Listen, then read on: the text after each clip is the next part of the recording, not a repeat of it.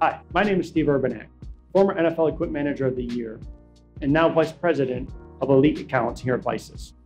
Today, we're going to learn how to measure a player for the right helmet size and configure a VICIS ZERO1 for a custom perfect fit. For best results, fit your player with a face mask already attached. If your player wears a cap or a headband, have them wear that during the fit process. To measure for the proper helmet size, you will need a standard paper or fabric tape measure.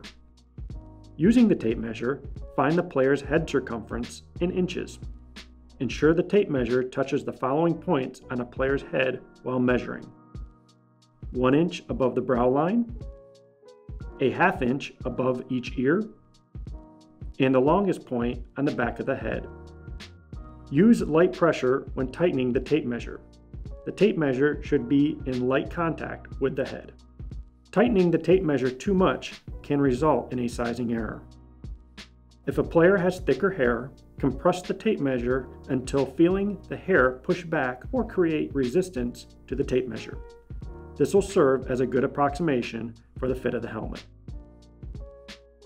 Record the measurement and match it with the appropriate shell size in the table. If the measurement lands between helmet sizes, move to the next size up. The ZERO1 is configured using various size form liners, ridge pads, jaw pads, and a chin strap. In most cases, the helmet will arrive pre-configured with our standard build.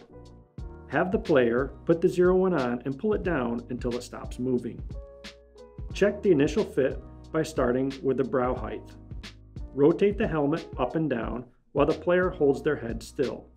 For most players, the helmet should sit approximately 1 inch above the player's eyebrows.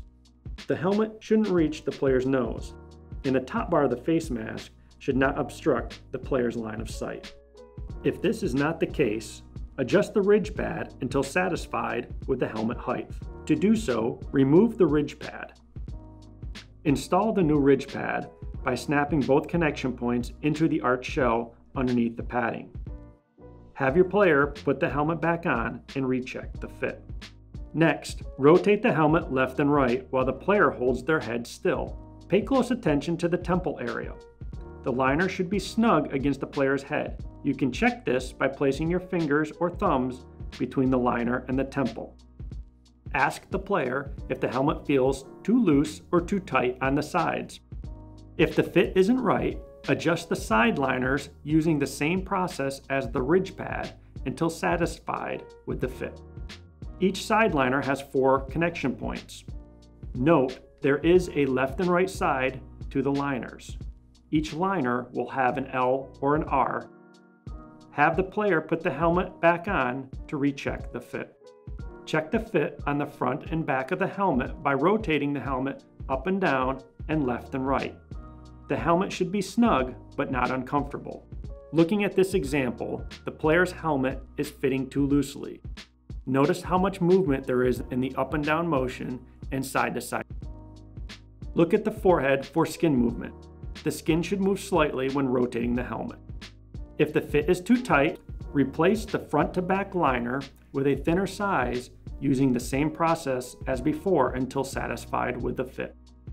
Note that on the front to back liners, there are 2 Velcro and 2 snap attachment points. Attach the liner to the bumpers by wrapping the Velcro around the bumper until it is fully engaged on either end. Have the player put the helmet back on to confirm the fit. With the ZERO1 still on, hold up different jaw pad sizes to find the approximate thickness.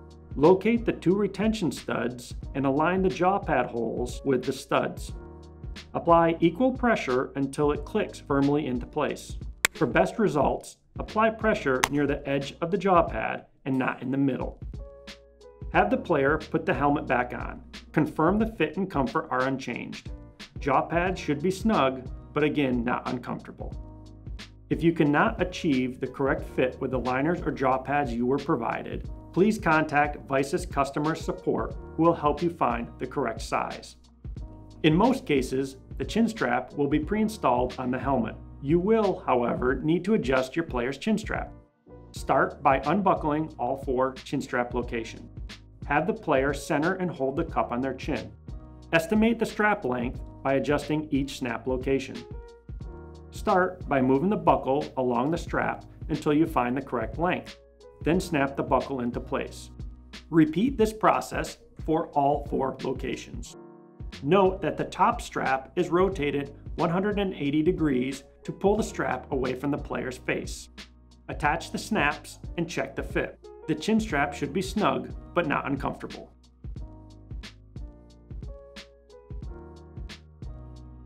In most cases, the face mask will be pre-installed on the helmet.